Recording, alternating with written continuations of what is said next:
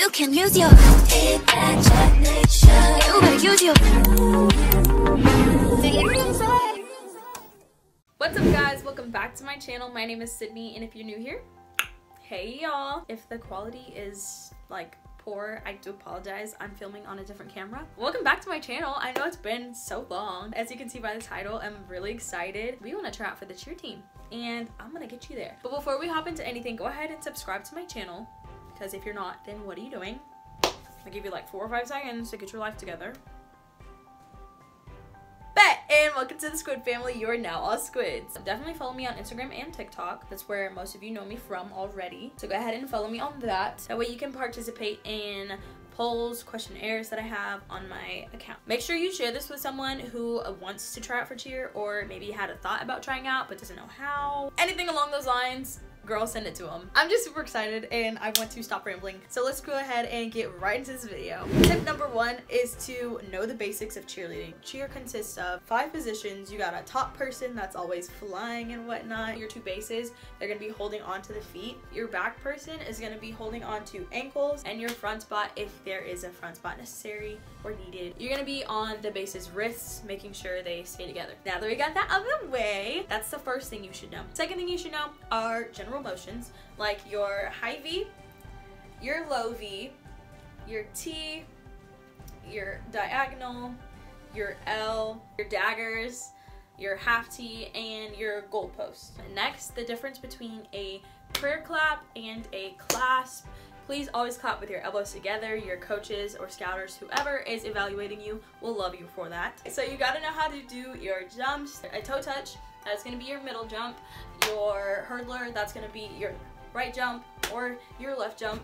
And then we also have a pike jump, that's the 2 legs together, you know. So, God, babe, you're making me nervous. So tip number 2 is to go in with high energy and confidence, because girl, that's what we want to see. We want to see confidence, we want to see energy, something that like gives us that spirit aspect of a cheerleader. You don't have to have like full prep all the time. Turn it on at tryouts. Your energy's on and your confidence is through the roof. Tip number 3, show them those facials and be sharp. We want to see this. We want to see sharp, don't move. We don't want to see sloppy motions that connect. We're not loosey gooses, so don't do that. Shimmy, something like, I don't know, do something, but make sure you do it with pizzazz, with energy, with that confidence. It kind of all ties down into one. Tip number 4 is going to be your voice projection. If you're trying out for a school team, you're more than likely going to have to chant or say cheers, and you have to be very loud. You can't be like, give me an H. No, we don't want Ariana Grande, we want Jennifer Hudson. Like, be loud. T-R-E. What does that spell? Trey. Go. You're gonna stand out over everybody else. So make a statement with that voice. Say everything with your chest and your chin up. You got it, I believe in you. Tip number 5 is to always show any additional skill that you have that you feel like would be working in your favor. And make sure if you are going to show the skill, that's clean. Don't show them something sloppy, or they're gonna be like, girl, what was that? Show something that you know how to do, that you have clean. If you need a spot, get a spot, ask for it. I'm sure they will be more than happy to spot you. That way they can at least see the potential. She got a little something. Okay, but give them that little something. Give them that little something.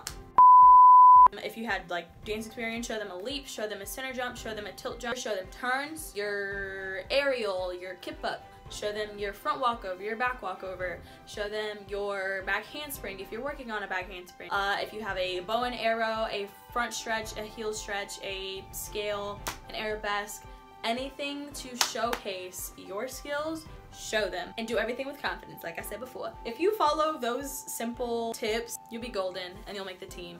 Comment down below when your tryouts are, and if you're going to be trying out. If you're going to be trying out with a friend, let me know. Go ahead and send them this video. If any of these tips help you in the future, please let me know. And if you'd like for me to film a cheer video, that way you guys can practice, like practice some cheers and how to cheer, I'll do like a how-to step-by-step tutorial, like with motions and everything. If you want a dance tryout video tutorial, I'll be happy to give you that too. If you also want me to do a tutorial over covering all of the jumps, I will gladly do that. And if you want me to go over positions, side base, main base, flyer, back spot, If you want me to go over any of those positions for you guys before you end up trying out, go ahead and comment that down below. Because girl, I got you. Whatever you need, I got you. I'm here for that. That is why I'm here. I gotta make sure you're ready. We're making the team this year, and that's that on that. Thank you so much for watching this video. I love you guys so much, and I'll see you next time.